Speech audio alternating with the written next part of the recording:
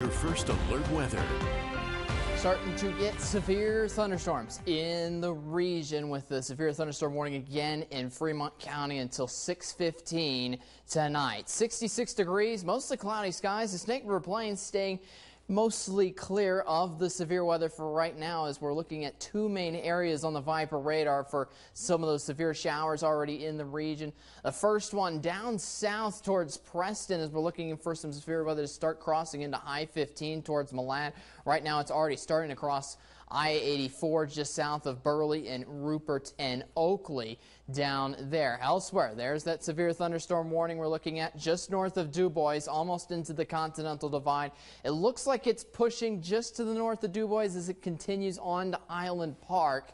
But regardless, it's going to be a very wet drive on the camera just north of DuBois over along I-15. If you're on that drive right now, definitely take precaution. We still got more severe weather threat on the way from the west from Boise, which is popping up their own severe thunderstorm warnings over there. So let's look at the Vipercast and see how late this is going to go, because we got more of these cells coming into the region throughout the Snake River Plains, southeastern Idaho, and central Idaho. And take a look at the time. This could be lasting into the overnight hours tonight for the next 6 or so hours.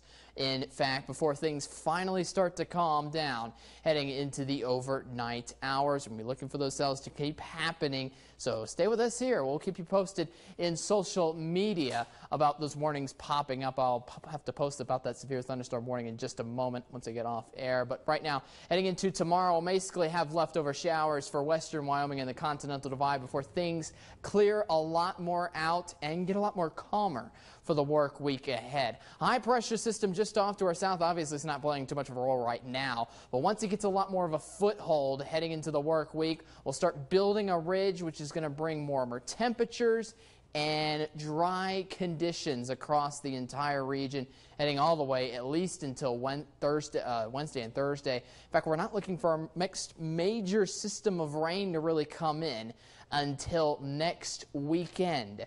So for tomorrow, again, leftover showers. Most of them are going to appear along the Continental Divide from Salmon over to Yellowstone, including Island Park, and maybe down towards Rexburg. Besides that, the majority of the region will be sticking with those partly cloudy skies throughout the entire day, and that with more sunshine, we'll get to higher temperatures in the afternoon. 66 tomorrow, Montpelier, 64 in Lava Hot Springs, 64 in Jackson, 58 in West Yellowstone tomorrow, 69 in Rexburg, 65 in Salmon, 64 over in Ketchum, 65 in Arco. Highs today, at least for the Snake River Plains, only got up to the 50s, upper 50s. Highs tomorrow get into the upper 60s. Air 8-day forecast in Blackfoot.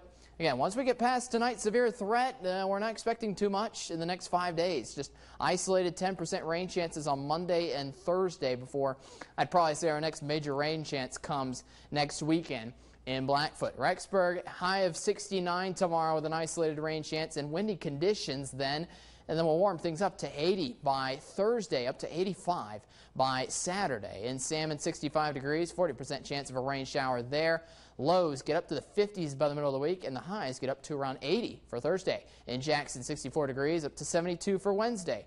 We'll clear things up on Wednesday with a high of 72, and then get up to 78 on Wednesday with a 30% chance of rain then. In Pocatello, 69 degrees, windy conditions, dry for the next 5 days. That'll help the temperature to get up to 86. 86 on Friday.